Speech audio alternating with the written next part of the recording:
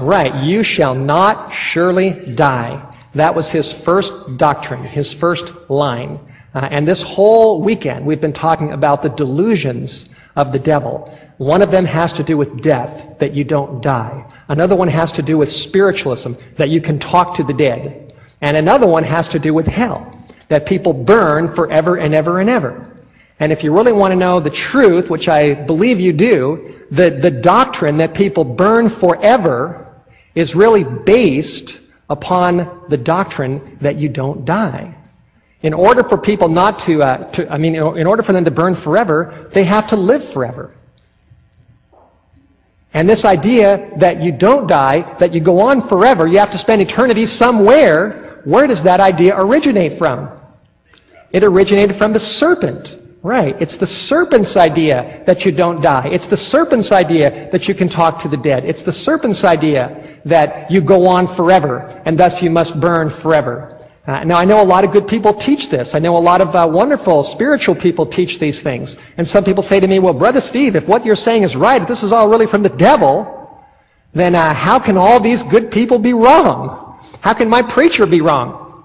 And my response is, well, Eve was a good person, wasn't she? She was a perfect person, and yet she was wrong. She was a perfect person, she was wrong. She followed Satan. And I'm not saying people are lost because they're mixed up on death or spiritualism or hell. I think that it's easier to be lost if you're led astray by doctrines that aren't true. It's always easier on the path to heaven if we're following truth. But the ultimate decision is up to God, and I know there's a lot of wonderful people out there that are mixed up on this, and may God help them to know the truth. May God help us all to know His Word and to know the truth. All right, now, I've been talking to your head, and now it's time for me to talk to your heart. Here's a couple of pictures here I'm going to show you on the screen. Oh, yeah, look at that. There's little baby Seth, our little baby boy. Oh, that was just a couple months ago. He's a little bit older now, and there he is next to Kristen with a little spoon next to a ball. I mean, doesn't it just tug on any dad's heart? Here's another picture of him just coming out of the bathtub. He loves to take baths, and there's my lovely wife, Kristen, there with little baby Seth. Why do I show you this picture? These pictures. Kristen and I love Seth more than words can describe. We love him so much. As you love your kids. Those of you that have kids, you love your kids. Now, let's say, God forbid, God, I pray this all the time, be with little Seth, give him the Holy Spirit so when he grows up, he'll love you and want to follow you. But let's say, horror of horrors, that when he gets a little bit older, he gets old enough to know, old enough to make decisions, and he makes a choice to turn away from Jesus. Because we all have free choice, right? We all have free choice. And if he makes a choice that he doesn't want to follow Jesus, and then when he's 14 or 15, he gets hit by a car and he dies. I'm using this as an illustration. Just like John Smith over there. It's just an illustration. If that were to happen, and he was old enough to know and he turned away from Jesus and he didn't want God and then he died, what would happen to him? What would God do with a little kid who lived 13 or 14 years in his life, made a wrong decision, and then died? Is God going to take that little kid, that person, and is he going to burn him in hell forever and ever and ever and ever and ever and ever and ever, so it never stops? And you think about that. Do you know that people have lost their minds over that doctrine? Do you know that people are in insane asylums over that doctrine? Some people say, but God is just. God is just. Well, I believe that. I believe He's just. So is that just? Is it just to take a person who's lived a short time in this life and then burn them forever? I don't think so. What about my mother? My mother's not a believer in Jesus. What's God going to do with her? My Jewish mother. Is He going to burn her forever? I pray for my mom, and I hope that she'll come to believe in Christ before she does.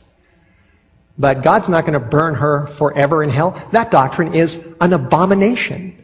It's a lie. It's from Satan. It's not according to this book. Let me show you what this book says. John 3:16. No symbolism. Jesus said, God so loved the world that He gave His only begotten Son, that whoever believes in Him should not what? should not perish. Right, perish, but have eternal life. That's what this book says. God loves people. He loves everybody. And if we're lost, there's nothing else he can do. But we'll perish. Here's another text in the Bible. Romans 6:23 says the wages of sin is what? Is death. Right, but the gift of God is eternal life through Jesus Christ our Lord. The only ones that have eternal life are those that receive Jesus Christ. Eternal life comes from Christ. If we don't have Christ, we do not have eternal life, and we will not live forever. The wages of sin is death. How many of you believe that on the cross, Jesus Christ took every sin that everybody ever committed from the beginning to the end of time? He took them all. Do you believe that? Do you believe that he suffered the full punishment for sin?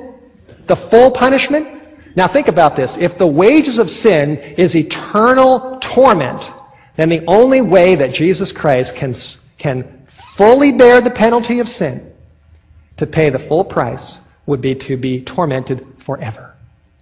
If he's not tormented forever, he didn't pay the full price. If being tormented forever is the full price. But it's not. It's not. What happened to Jesus? The wages of sin is what? It's death. The wages of sin is death. And the death that Jesus Christ died is the final death that people will die at the end of the 1,000 years if they reject him.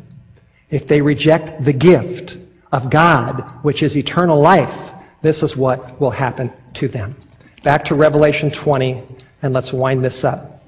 Verse 14, Revelation 20:14 says, death and hell would be cast into the lake of fire. And then it says, this is what? This is the second death. Right, and whosoever was not found written in the book of life, he was cast into the lake of fire. The ultimate end of the lost is not eternal torment. According to the Bible, it's the second death. And this is a death that has no hope of a resurrection. The reason why Jesus rose is because he was sinless.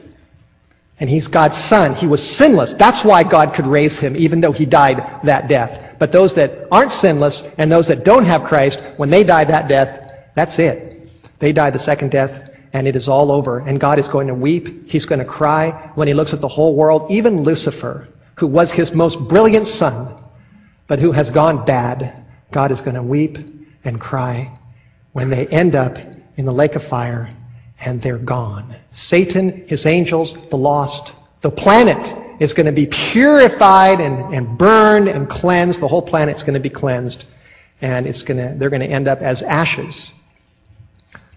And that's it. That's what the Bible says. Now, before we finish, I want to just look at a little bit more. Look at the next verse.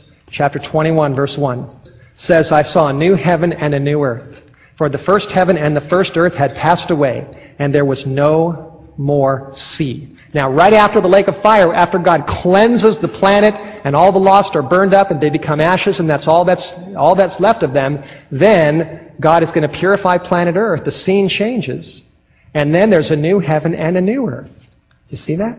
And it says the first heaven and the first earth had passed away. Now, where were the people that were lost? They were on the earth. Where did the fire come? Down upon them on the earth. And if they're all around the earth, the fire comes down, the whole planet becomes one big lake of fire. Just like Peter said, just like Malachi said, just like Jesus said, one big lake of fire. And then when it's all over, what happens? The fire goes out. And the first earth and the first heaven are passed away. And that means the lake of fire passes away too. The lake of fire is found in Revelation 20, verse 15, and then the next verse says, it's all passed away. All passed away. Now go down to chapter 21, verse 4. I love this verse. Verse 4 says that God shall wipe away all tears from their eyes, and there shall be no more death, neither sorrow nor crying, neither shall there be any more pain, for the former things have all passed away. Now think about this. If you have any questions left in your mind, if hell burned forever, there would always be sorrow. There would always be crying somewhere. There'd always be pain somewhere, right? But this verse says it's not going to be. This verse says there's not going to be any more sorrow. There's not going to be any more pain. There's not going to be any more suffering. It's all going to be gone forever.